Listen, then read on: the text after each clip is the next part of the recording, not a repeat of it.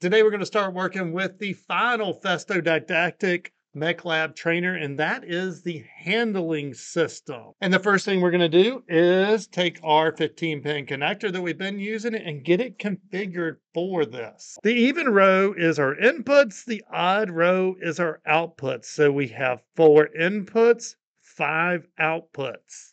And in our conveyor exercise, we went through this in detail, but that's going to be pins 1, 3, 5, and 7 for our inputs, 2, 4, 6, 8, and 10 for our outputs. And we're going to continue building on the wiring that we've been using in the previous exercises. So on our Micro850, we already have input 0 as pin 1. We have input 1 as pin 3. Output 4 on pin 2, output 5 on pin 4, and output 6 on pin 6. Now we're going to add output 7 as pin 8 and output 8 as pin 10. And then we have our 15-pin connector.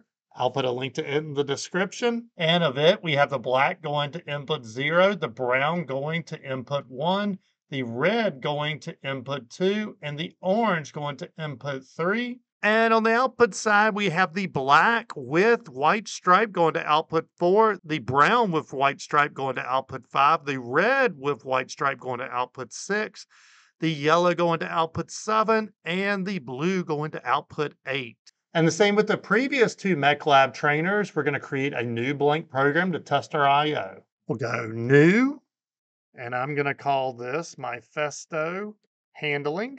Select controllers. I have a Micro850 LC50E, and this is a 2080 L50E 24QBB. I'll select it, add to project. And before we do anything else, I am going to configure the IP address because remember, it's going to default to DHCP. We'll hit configure. And the default IP address of our PLC trainer is 192.168.1.10. And the subnet of 255.255.255.0 is going to work. I'm actually doing some networking videos after this, so I am going to put a gateway in of 192.168.1.1, but that isn't necessary for your application. And let's go ahead and download this program. And if you need any help downloading your program, or you're like, whoa, you just blew through how to create a new program way too fast, then hit the subscribe button. We have lessons on all of that. And immediately we see we've got a couple of sensor inputs. So let's go to our controller variables. Now, I am in the Logic themes now, but I'm going to switch back to the default theme until we get a little further into this, just so you can follow with your program. So we're going to double click on global variables. And right there, we have input 0 and input 2 on right now. And both of our cylinders are retracted. So I'm going to manually move this cylinder. Now be really careful. You do not want to grab it by the suction cup right here. But if we grab the top piece of it here, we can move the cylinder out and immediately that sensor light went off. So that is input 0, and I'm going to call that our traverse cylinder. Input 0, right now we have as pin 1. I'm going to put traverse retracted. And chances are that means that this is going to be our vacuum cylinder retracted. Again, don't grab it by this piece. I'm just going to grab it and push it down a little bit. The light goes off here, and then input 2 did go out. Raise it back up. Input 2 comes back on. I'm going to name input 2 our vacuum retracted. Now I'm going to extend my traverse cylinder all the way out, and we see its extend switch illuminate. And we have input 1 on now. That means input 1 is going to be our traverse extended. Let's not assume anything. Let's go ahead and test. The vacuum extended. Can't quite see it, but it switches on the side. It did light up.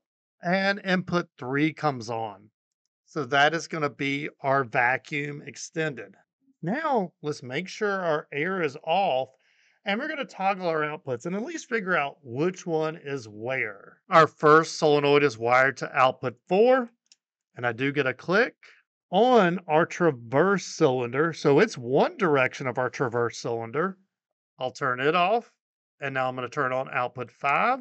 And I got to click on the other side of our traverse cylinder. I'll turn it off and turn on output 6. That's going to be our vacuum up and down. Not sure which side. And I'll turn output 6 off, turn output 7 on. That is the other side of our vacuum up and down. And finally, we have output 8. And that is going to be our vacuum solenoid. So it's actually going to make the suction to pick our part up. All right, now that we kind of have an idea of at least which cylinder is which, we are going to turn our air on. I'm going to put my safety glasses on and I'm going to turn the air on and pay attention because notice we have sudden movement. Always be really careful when you've been testing IO, when you've been moving things manually and you turn the pneumatics back on.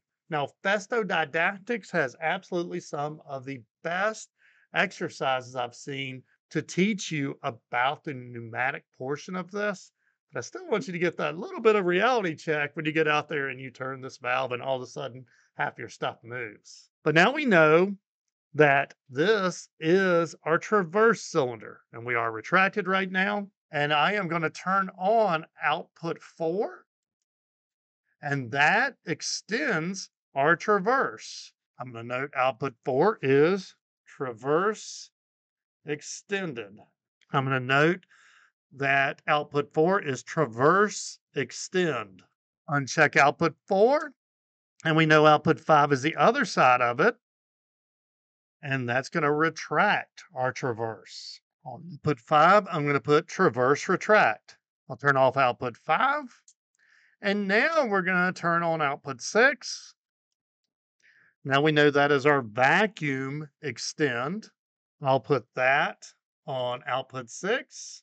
Then output 7 is vacuum retract. I'll put that on output 7. And finally, we have output 8. And output 8 is going to sound like a vacuum leak. And here's where you need to go through Festo's lesson on this. But this is actually creating a vacuum to pick that part up. So on output 8, I am going to put vacuum. All right, all our IO tests out good. So in the next video, we're going to talk through programming the steps to sequence through this process. And click here to follow me over there.